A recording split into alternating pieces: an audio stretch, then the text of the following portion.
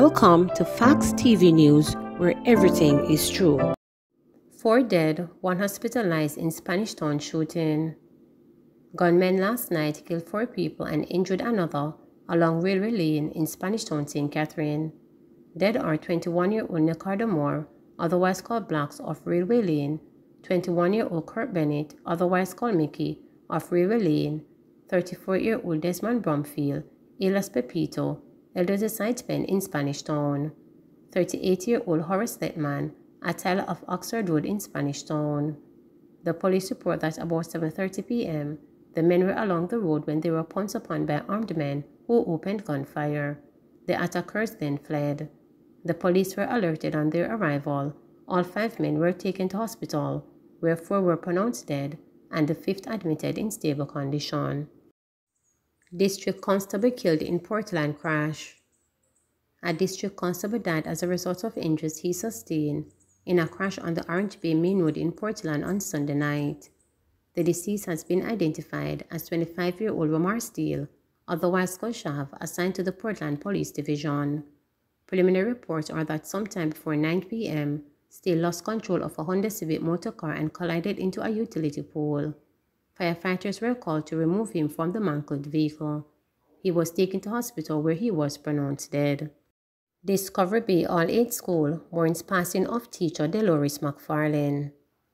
The Discovery Bay All-Age School in St. Anne is in mourning following the death of teacher Delores McFarlane. McFarlane died on Sunday after a brief battle with cancer. She taught grade 1 at the institution over 10 years and became ill in January and took sick leave. Principal Marcella Shawbrand says she is heartbroken by the passing of McFarlane. What makes the heartbreak even more severe is the fact that the second child for McFarlane will be sitting a primary exit profile pep test for grade 5 students this week. The principal reported that the late educator was warm, supportive, and industrious. "We have certainly lost a gem at Discovery Bay. Her moral standards that she held, she demonstrated the core value of the school. I'm at a loss for words, honestly, because she was one of those who I considered my friend. Before I rose to the rank of principal, she was one of my blossom buddies," Shaw Bryant stated. She added, "We had a very close relationship. There was never a dull moment with her. I used to laugh. She was the life of the party, and because of the type of the personality she has, you could be drawn to her."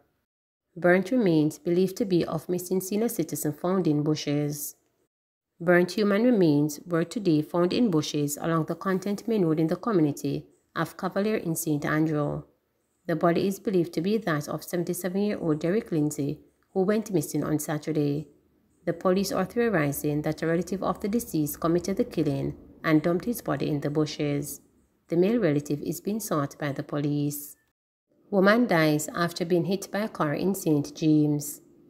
A woman who died after being hit along the Rose Hall Main Road in St. James early this morning.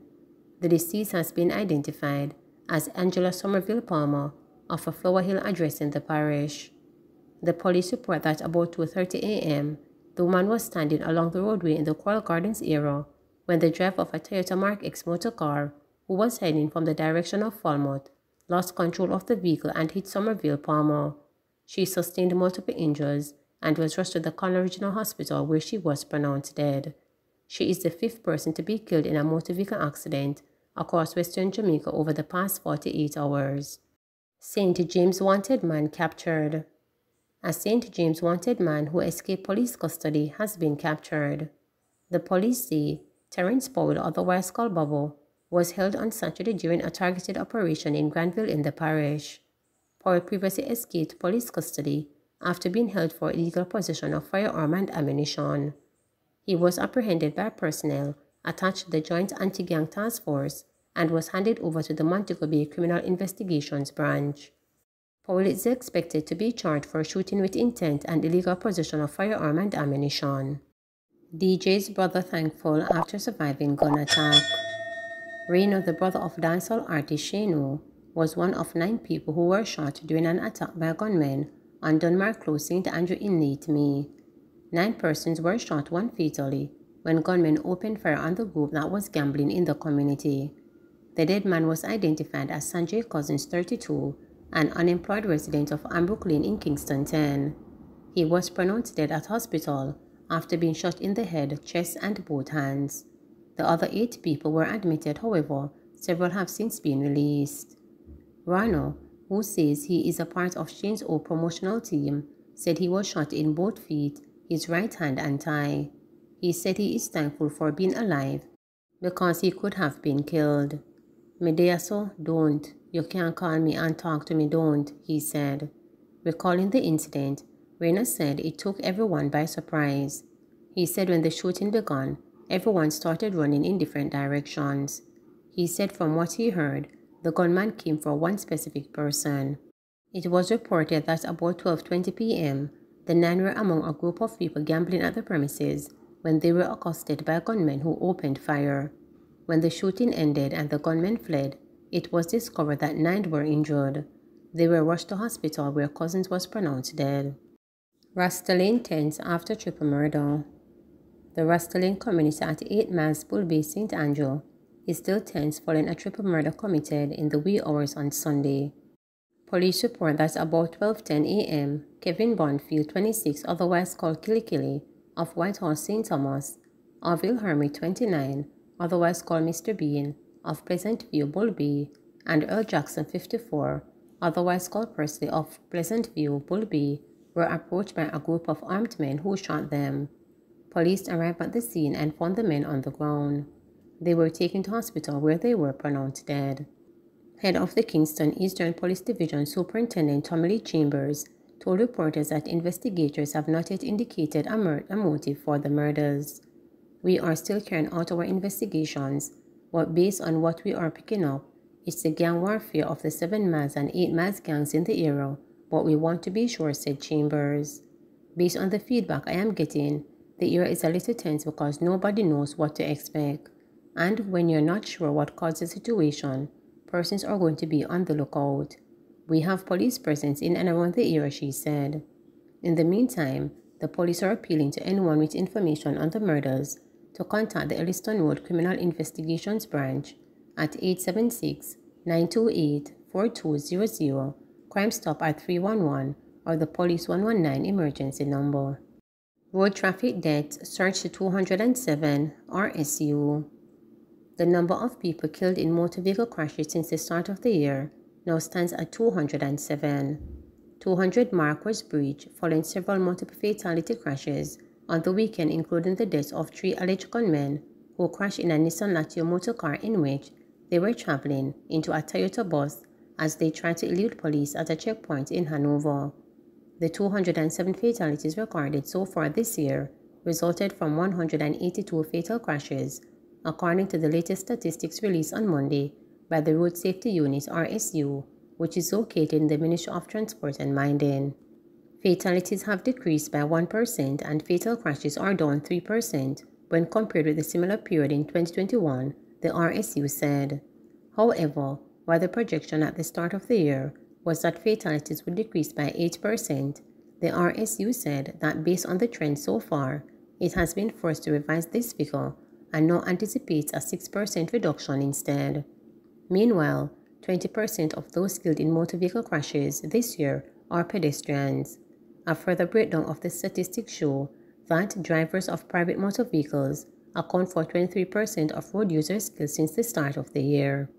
Passengers of private motor vehicles accounted for 13% of road users killed since the start of the year. Motorcyclists account for 28% of all road fatalities. Vulnerable road users, pedestrians, pedal cyclists, motorcyclists, and pillion riders account for 56% of the road users killed since January 1. Check to address underperforming subcontractors on highway project. China Harbor Engineering Company Check, which is the main contractor for the Southern Coastal Highway Improvement Project, will be addressing the issue of underperformance of subcontractors. Minister without portfolio in the Ministry of Economic Growth and Job Creation, Everett Warmington, in making the disclosure, said the pace of work and the dust nuisance remain a major complaint of residents, especially in St. Thomas. Speaking during a tour of the project last Thursday, Warmington told journalists that some subcontractors are not living up to the responsibility of their contract and where they are negligent, then China Harbour will step in and have those rectified. He noted that the contract makes it clear that where the subcontractor is inefficient in performance, China Harbour is obligated to step in and do the work itself. At the same time, he said it is hoped that the subcontractors, many of whom are locals, will improve their performance to prevent China Harbour from taking over completely. The tour of the project spanned from Bull Bay in St. Andrew to Long Bay in Portland, where Warmington was given a first-hand account of the state of some of the roads.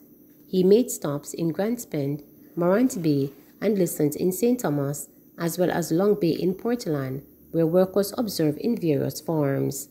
He was joined by senior representatives of the National Works Agency NWA representative from Czech and other partners on the project. Warmington said that while progress comes with some amount of inconvenience at first, every effort will be made to address the challenges. Meanwhile, Communications and Customer Service Manager at the NWA, Stephen Shaw, said that some of the major challenges being faced by residents should ease shortly. By the end of summer, some aspects of the road will be significantly improved from their current 60 to 70% level to completion, he said. This will include the implementation of certain infrastructure works, such as asphalted concrete.